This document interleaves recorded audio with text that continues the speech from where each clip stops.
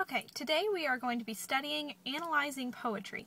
And to analyze poetry, you use the literary terms that we have been studying for the past couple of weeks to kind of understand how an author uses a poem to convey a certain message. The message may be different for you than it would be for someone else.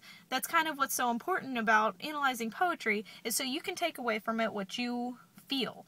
And that's okay. But it may not be the original intended purpose of the author, but that doesn't make it wrong or anything like that. It just makes it different, and that's fine. So it's kind of like decoding what the author is trying to say, or decoding the feelings that are brought on from it. You may decode it a different way than the author intended, and it's maybe not what the author was originally trying to convey, but it's just still important to evoke emotion, and that's what they're doing, or invoke ideas, and that's what they've done. So, also, another means of this is music. A lot of times, if you listen to a song, it may invoke some sort of emotional feeling or idea that maybe to someone else it doesn't happen to.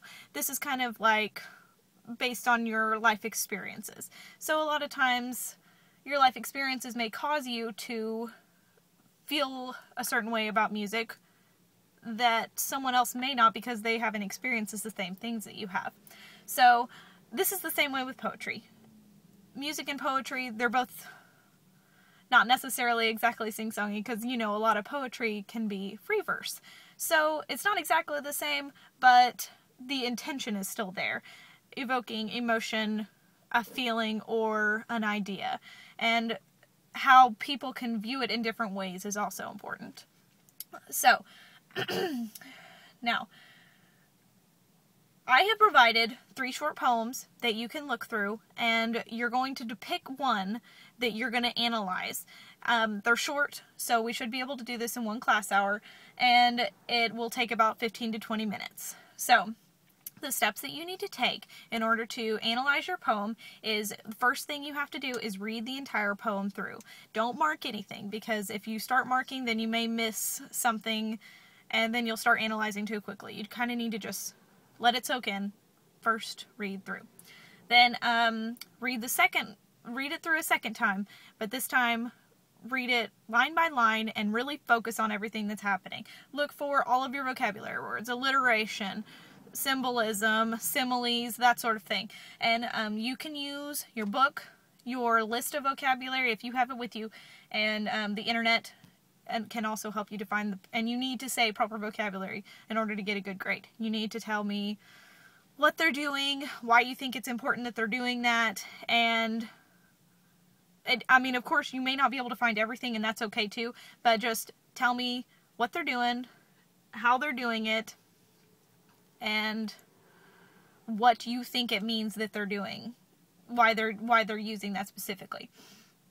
Okay, and think about also a lot of poetry, how is it one full line that makes a sentence, or does the sentence run on to the next line, and what do you think that means? It can mean different things in different poems, and it may mean nothing at all, but you can figure that out, or you can give it purpose. If you think something doesn't mean anything at all, if you think they just put it in there to rhyme, then put that. If that's what you think, then that's what you think. So I just want your insight on what you think is happening in the poem, what you think the author is doing with that specifically. So, who is the speaker? Is the speaker identified? Is that something that needs to be identified? Or is it you could be the speaker?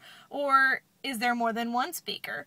If the speaker's not identified at all, it could just be unidentified, and that's fine as well. But if you can figure out who the speaker is, or if there's more than one speaker, then that's interesting as well, and you might add that in. At the bottom of your page, or on the back of your page, you can write down your overall analysis, and just tell me as much information as you can give.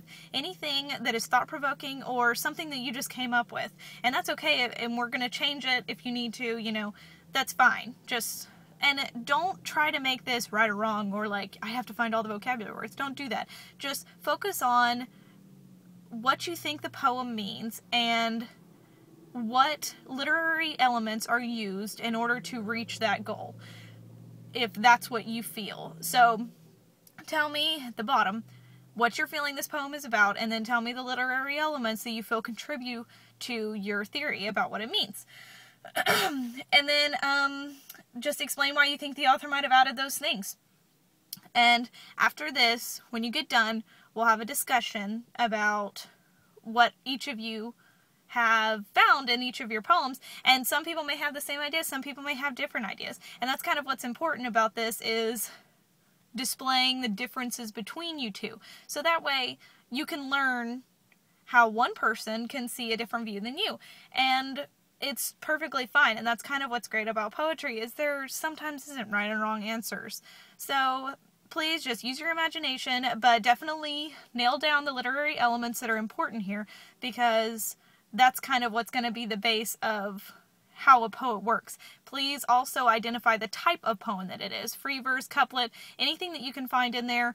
Definitely use the internet or use your book in order to identify the type of poem, because even the type of poem can be a bigger meaning behind it. So try to nail that down as well. If you can't figure it out, that's fine. We'll work with you. Or you can ask me and I'll help you. Also, another big factor that goes into poetry analysis is who wrote it actually. The speaker may not be the person that wrote it, but who wrote it, the reason that they wrote it could be affected by their time period, who they are, when they were born. There's a lot of factors that go into that.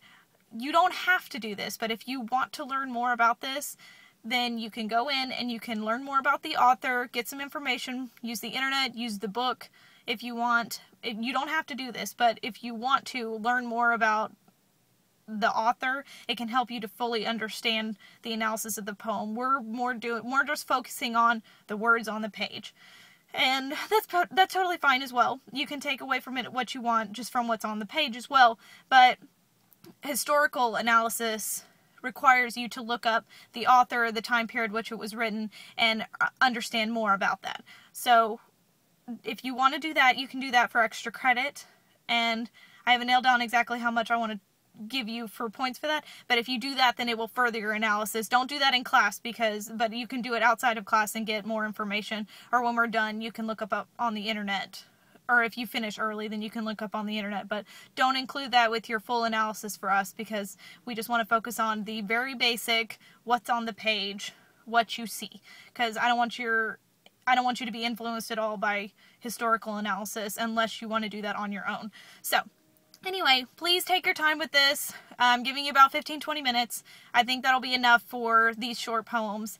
And just tell me what you think, what it makes you feel, your ideas. Be sure to add literary elements.